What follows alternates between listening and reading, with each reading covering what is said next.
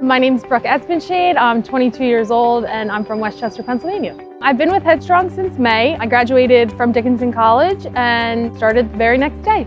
I'm the marketing assistant, so I assist Jen, our director of marketing. I mostly run social medias, take pictures, do graphics, update websites, kind of anything related to marketing. I have a history of breast cancer in my family. My grandma and great-grandmother had it, and my grandfather also had throat cancer. Luckily, they all beat it, so I've been fortunate enough in that sense that it hasn't affected me too much, but I do know the reality and struggles of having cancer. Away from work, I am a very big family person. I love my family, spend most of my time with them. I have a sister who's my best friend. My grandfather was actually the football coach at Westchester University, so you can find us mostly at a football game doing something or around Westchester, on Westchester's campus.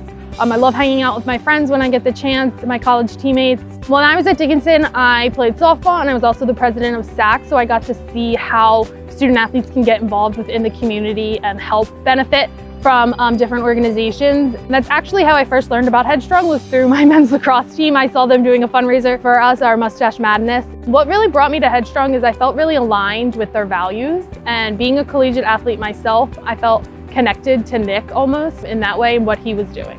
My favorite thing about working with HEADstrong is the people that we get to work with. Every single person that we come in contact with has a positive outlook and a positive attitude, whether it's a volunteer, a benefactor, anyone. You would have never known that they had a chemo treatment yesterday. They're at our event smiling. It really inspires me to have that outlook on my life, just being positive and smiling and knowing that other people do have it worse than I do.